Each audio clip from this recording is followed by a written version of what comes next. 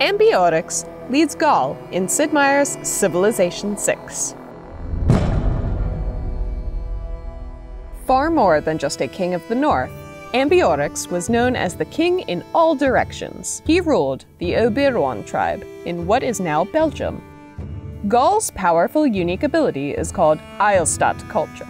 It allows mines to provide a minor adjacency bonus for all districts, culture bomb unowned territory, and grant additional culture. The downside to this power is that specialty districts cannot be built next to the city center and do not receive adjacency bonuses from other districts. Gaul's unique unit is called the Gauzite. It replaces the warrior and receives additional combat strength when fighting stronger units and district defenses, but is more expensive to train. Gaul's unique district is called the Oppidum.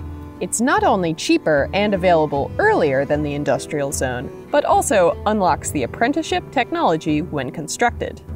Highly defensible, it offers its own ranged attack and receives a major adjacency bonus from quarries and strategic resources. Ambiorix's ability is called King of the Ambiorix. It grants Gaul additional culture based on unit cost when a non-civilian unit is trained. It also gives melee, anti-cavalry, and ranged units bonus combat strength for every adjacent combat unit. Gaul's focus is on a defensive, culture and production-centered game. Prioritize border expansion early so you have room to build districts far from the city center. Claim as many mines as possible to fuel this expansion with Gaul's culture bombing ability. Place the Oppidum to guard valuable resources in your sprawling city. Also, consider rushing military tradition for flanking bonuses, which can combine with Gaul's horde-based combat buffs to forge a truly formidable army.